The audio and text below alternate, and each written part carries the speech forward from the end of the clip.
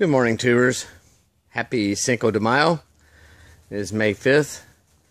Been asked to give an update on what I'm doing in here. It's been about a week, so figured I'd do that real quick. I guess we'll start off with the squash. There's squash and zucchini in there. They've really started taking off with the heat. I dropped the curtains because it has been cold at night. Had a little cold snap here, like most of Central America, USA did. Most of Midwest has kind of come into a cold snap. Got a little cool and it got down into the upper 30s, and I didn't want to lose any ground, so I dropped the side curtains. So it's about 100 in here, and I may have to start the fans up, and I'll show you that in just a second. That's a new feature that I've incorporated. Cantaloupe they're just now starting to take off too. They really rely on the heat. I have not done anything with that bed. The herb bed is also still pretty much open. There's just very little going on in there, and I still have the wood over here to start working on the rest of those raised beds down there. But as you'll see, I have a new suspended cooling system, actually circulation system, not really cooling. I've got two fans situated in the middle, suspended about 8 feet off the ground, and there's a bar behind it back here that'll have two more, and then I'll have two on the other side of where I was just standing, circulating the air. It's going to be going in a circular motion. One fan's going one way, the other one's going the other. And I don't want to make this a long video, so let's just get right to it. This is all my starter plants. I've got cabbage, broccoli, Brussels sprouts, squash, more melons, peas, beans. I got a lot of stuff to replace what the deer have devoured out in the garden, and it's a muddy mess out there right now. That's the other part of this. I've been asked to update that as well. I'll show you a little clip once we get out there. I'm not going anywhere near it. I'll just have to show you what it looks like from a distance, because it's pretty muddy. In the rock wool here, you'll see back behind here, I've got the lettuce started and the kale. I still have some butter crunch that has not popped, cabbage and spinach. Those are going in the cracky beds. I got some more tomatoes as well in here. This is new. It's something I'm working on. It's a Dutch Bucket System, and I'll explain more about that at a later date. But I do want to show you, this is what you have to make a cracky bed system. You have to have a return line to bring your nutrient system back to the reservoir. You need the reservoir, obviously. Then you'll need a grommet, which is on the top of each one of these buckets. You'll need some kind of bucket to put them in. One grommet, 2 half-inch elbows, and a half-inch piece of PVC to put in between. And Bobby's got videos out there. I've got a video out there on how we put them together. But there's something else I wanted to show you. These elbows are like 46 cents a piece if you buy them separately, but you can get them in these 10 packs, the contractor packs, for about $1.97 for the whole pack.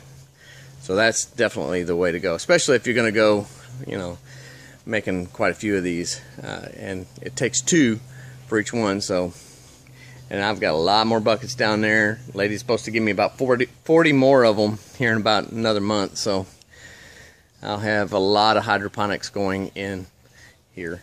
I want to show you this too. That in this one bucket, I've showed you this before, is vermiculite, and it is performing, seems like it's performing better. I'm not getting any algae in there. I've had that open the whole time, and that plant looks healthier than any of them. Here's the next largest plant I have. let me just move this off. It's not nearly as full, and I don't know that it's as healthy looking, but you know, all of it was pretty bad with that first batch of nutrient solution that I put in there. My plants were struggling. I changed to the jungle juice, the micro and the grow, and everything looks much better. Nothing in the cracky beds yet. That's coming. I wanted to show you this. There's my micro and grow solution. It takes about a half a cup of each one of these for 30 gallons. You mix them equally, and you can hear it running now. But this is a timer I have. It's set up. It's a 24-hour timer. I've got it set to run 1 hour 8 times a day. And I filled this up with about 30 gallons of water 2 weeks ago and mixed the nutrient solution. It has not run out. And I have 13 buckets on this system. So those are, I think they're about $10 or so at Walmart, those little timers, and it works really well. Alright, I'll show you what we have as far as the grow bags. I'll try and wrap this up. Oh, here's the other thing.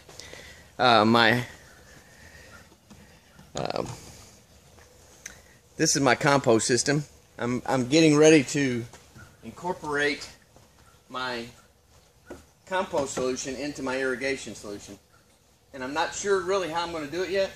I've got a splitter because I cannot make it any more clear. I don't want this in my water supply, so I don't want it backing up. So I have to find a way to get this into my irrigation system without it backing up into my water supply, into my well. So I'm working on a system right now to keep that from happening. I'm hoping that I'll have that for video here sometime next week, because I'm tired of watering all this stuff manually. I have some tomatoes actually on my plants now, and I can show you that here. Let's see if I can get down in here. Sorry about that, I accidentally turned my camera off. Anyway, there are some tomatoes. These are Parks Whoppers. I got 2 of them there. Got a couple over here. There's a little guy there, and there's one right in there. If you can see that or not. There you go. There's another one over on that other plant down there. That's a Goliath down there at the end. So I'm starting to get excited about the tomatoes. I also have some little baby peppers on here. Those things are starting to pop over here. So we got some things that are pretty exciting happening in here. It's a little hot. I need to kick those fans on, and I'll give you an update on what's outside in just a second. Okay, here's a garden, and that is the beginning of Lake Finster down there. It's a pretty low spot, and there's a lot of water in it. But anyway, the corn, you can see the corn in the rows. Let me see if I can get it a little closer for you. There's corn down in there, along with a bunch of weeds. There's beans and peas all down there. The second to the last row is brassicas. There's quite a there's actually some food we can start eating on down there. Cabbage and lettuce and kale. I think collards maybe. Anyway, and the potatoes are on the last row. Anyway, that's a quick update on the garden out here. The tomato plants are doing really well out here now, finally kicking off. So anyway, I'll head on back inside and wrap this up.